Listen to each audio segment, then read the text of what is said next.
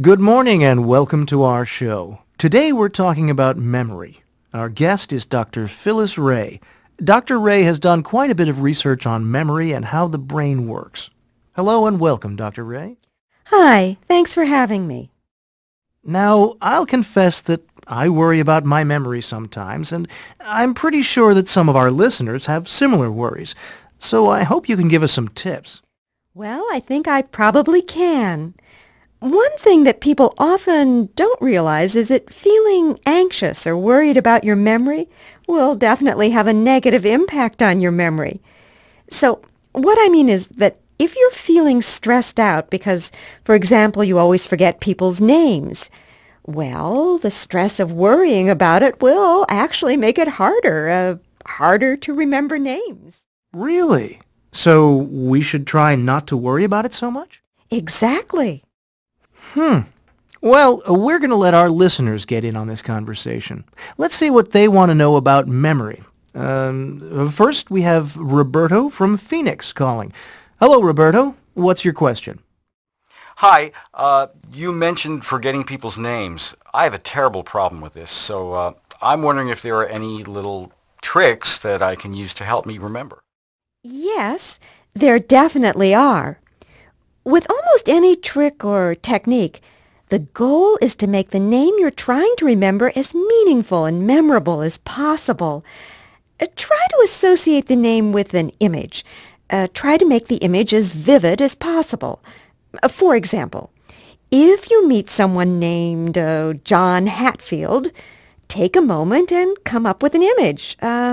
Let's see. I might picture the man standing in a field next to an enormous red hat, and the name John is written in large letters on the hat.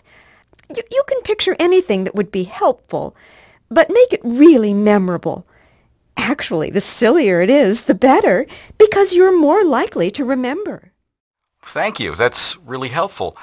I think having a technique to use will help me feel less worried about this, too. Good. So that will help with the stress factor we talked about. Thanks for calling, Roberto. Our next caller is Tim calling from Boston. Hi, Tim. Hi, this is a great topic. Thanks. Good. My question is about whether we can improve our memory or not. I've been hearing more and more about exercises to strengthen the brain and things like that these days. Well, it's almost like people are saying that we have to work out our brain in a similar way to working out our bodies. Is this true? Should I be trying to exercise my brain? Great question. And the answer is yes. Research is definitely showing that exercise for our brains is beneficial. And yes, there is a parallel to exercise for our bodies.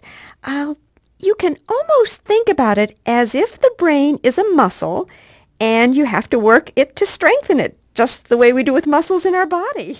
So how do you give your brain a workout? There are lots of ways. A lot of puzzles, for example. Crossword puzzles are good for your brain. Puzzles that involve pictures and diagrams are also good, and there are actually a lot of good books available now with many different ideas on how to give your brain a workout. I recommend you find a book that looks interesting to you and then do the exercises. Okay, I will. Thanks. Thanks for the question.